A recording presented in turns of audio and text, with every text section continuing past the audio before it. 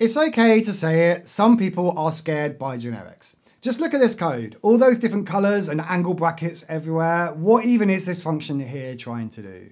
This is the kind of thing that absolutely puts developers off of learning strongly typed languages such as TypeScript, and it leads them to stick with something simpler like JavaScript.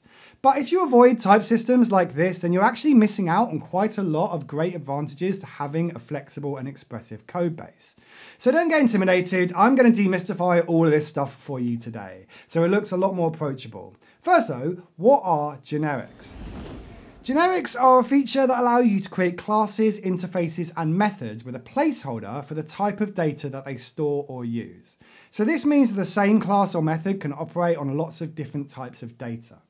So it's a bit like having a box or a container that can hold different types of objects. The container remains the same, but the objects that it can hold can vary. Generics are not a concept that is exclusive to a single programming language. They're found in many modern programming languages, including Java, C#, TypeScript, and plenty of others. Each language implements generics in its own way, but the core concept remains the same, allowing for type-safe data structures and methods that can work with multiple types. One common way that generics are used is in the creation of collection classes like lists or dictionaries or queues. So here's an implementation of a queue in TypeScript. You can see the queue has this T parameter after the class declaration here. So this means our queue can act on any object of any type, and you specify what type the objects are when you create an instance of that queue. The T is being used in the functions down inside this class. So for example, the enqueue function, that takes an argument of that generic type T. Making the queue generic like this enables it to be type safe, ensuring that only specified type of data can be stored in this queue. So that reduces runtime errors. Without generics, you'd either have to accept any in here, and then you lose all of the benefits of TypeScript, or you'd have to implement different versions of this queue for different object types, so like a string queue and an integer queue and stuff like that. Despite these benefits, some developers do find generics intimidating. One of the reasons for this is that generics introduce a level of abstraction that can be complex to understand at first.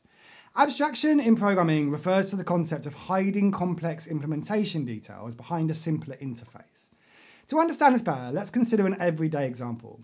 Think of a car.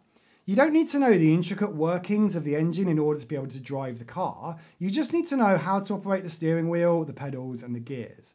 The complex details are abstracted away. So similarly, generics abstract away the specifics of the types and allow you just to focus on the logic of the code inside your functions. So now let's look at some generics in TypeScript in a bit more detail. Here's a simple example of a generic function in TypeScript. This identity function has a generic type variable of t. It takes an argument of type t and returns a value of type t back. You can call this function with any type you like, and it will return a value of that same type. So for instance, calling identity with number in there and then 100 will return a number, while identity with string, hello, will return a string. This example illustrates how generics can provide flexibility while maintaining that type safety that's so important. The function works for any type, but it still enforces that the input and the output are of the same type. So you can put a type in here, but you can't put in one type and get a different type out. So this is still very much better than using any in TypeScript like this. With any, you can also pass in any type to the function, but we lose that check that forces the function to return the same thing back. In fact, we lose all type checking completely, which kind of defeats the point of TypeScript.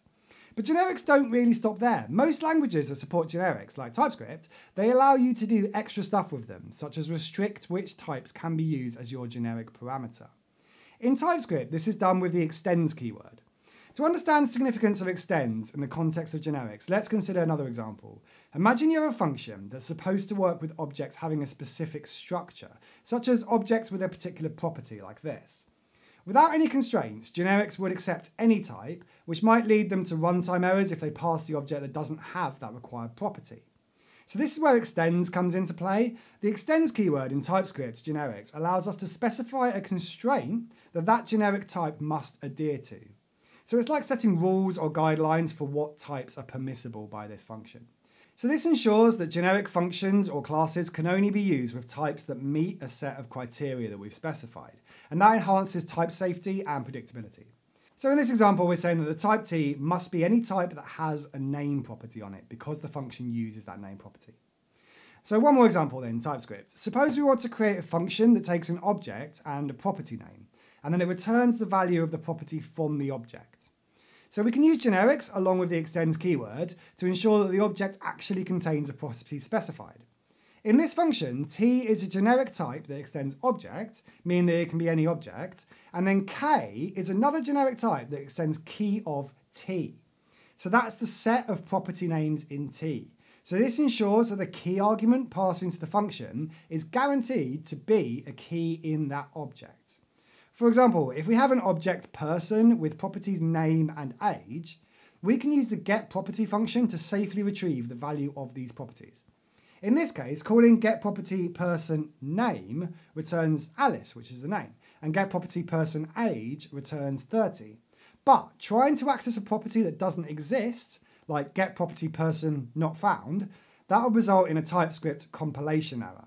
And that's because the extends constraint is ensuring that only keys of that specific object are accepted by that second parameter. So by defining type constraints like this, we can ensure that the generic code we write is not only reusable, but also sticks to the type requirements that we've set up. And that prevents potential runtime errors and type mismatches. Generics aren't just an academic concept or some niche feature of programming languages. They have significant practical applications in everyday programming. And being able to read and understand what generics are doing will make you a better developer. Generics enable you to write flexible and reusable code while maintaining strict type safety. And this is particularly beneficial in large-scale applications where maintaining code quality and avoiding type-related bugs is really, really important. A real-world use for generics is in the development of utility functions and libraries. So for example, data handling functions that operate on arrays or objects can be made generic to work with any type of data. So this makes our code more modular and it reduces the need for duplicating the code for different data types. Another practical application is in the context of API responses. When interacting with APIs, the response data can vary in structure.